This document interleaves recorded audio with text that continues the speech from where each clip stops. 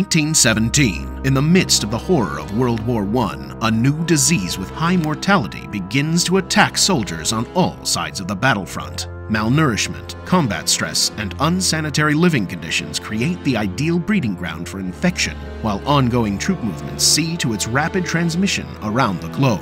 Wartime censors minimize early reports of the illness to calm the public and preserve troop morale, but their coverage of its effects in neutral Spain gave rise to its moniker, the Spanish flu.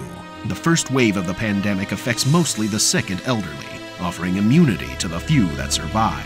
5 months later, a rapid mutation triggers the second wave to spread among the masses, laying waste to the stronger immune systems of young adults. 500 million people will be infected worldwide. 50 million will lose their lives. The origin of the pandemic will never be known for certain, but experts have identified the cause, the H1n1 virus.